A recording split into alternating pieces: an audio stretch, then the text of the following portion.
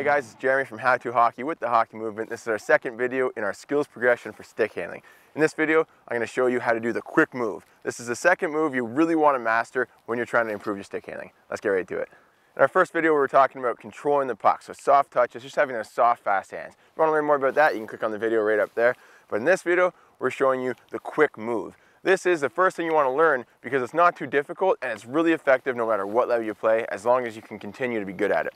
So what we're going to do to practice this move is just stick handle the puck in front, just soft touches so you're not moving it too much. And this is keeping the defender moving. He doesn't know if you're going to go left or right. What you're going to do next, just one quick move over here. Now we can build on this after we get used to it when we're doing it stationary. So all I want you to do right now is do it stationary. Move to one side, back to center.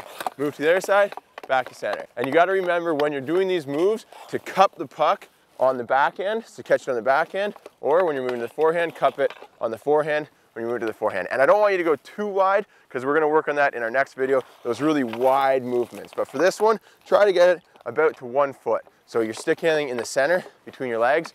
You're going to do a quick move to this one leg, or maybe a little bit outside, but not too far out. And same thing here. So stick handling in the center, quick move here, and you want to bring it to about the leg, maybe a little bit further out. This move is really effective when you catch a guy flat-footed, and all you need is that one quick move to one side or the other to get around him. Also really effective if somebody goes to try to poke check you and you catch him stretched out. Maybe you're going this way, he goes to poke check, and you can move it quickly this way, sidestep him, you're gone. Also a really good move to have if people come rushing at you. The odd time, you're getting caught one way, guys come this way, he goes to try to take that puck, one quick sidestep, you're gone. Also really good for going through traffic. The odd time, you're weaving through 2 or 3 guys, everyone's got sticks, so you need to go boom, boom, boom, quickly moving that puck as you skate. So really good to practice the move quite a bit. A good drill to practice while you're moving is to set up a line of pucks just like we did in our first video, but this time you're going to stagger them about a foot on each side, and that gives you just enough space to do a quick move to the left side, quick move to the right side while you're going through them. Show you what it looks like. When you're practicing this move, there's 3 things that are really important. Number 1 is to have that quick move. So you can't slowly go from one side to the other or it's not as effective. So really push yourself to quickly move from center, controlling the puck, to boom, quick move to your backhand or your forehand. Number 2 is that you catch and cup the puck.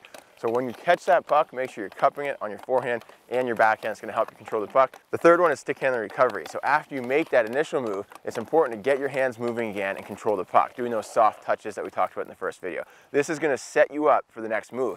Sometimes this move can also be very effective as a fake, so you can't always beat somebody with that first move. Sometimes you got to throw in that second one. So all that's going to happen is we're going to do the same move. We're controlling the puck in front, then pull the puck to about that leg, and that's enough to fake that you're going to go one way, and then boom, pull it really quickly to the other side, control it, and you're gone.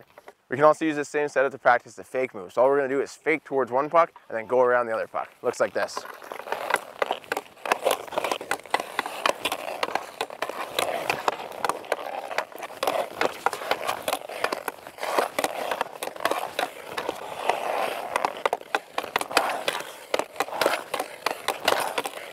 Alright guys, that's it for the quick move skills and drills. Remember, there's a lot of different ways to practice the same skills. So get it in your garage, get it on the ice, be creative, use your imagination, and come up with your own stick handling moves. You're going to have a lot of fun doing it. And if you come up with anything really awesome, I'd love to see it. You can send it to me email, you can tag me on Instagram, or you can send it on Facebook. You can find me on Facebook, Instagram, at How To Hockey. And don't forget, we do new videos every single week. Right now we're doing a series on stick handling. So if you want to see more stick handling drills, subscribe to our YouTube channel.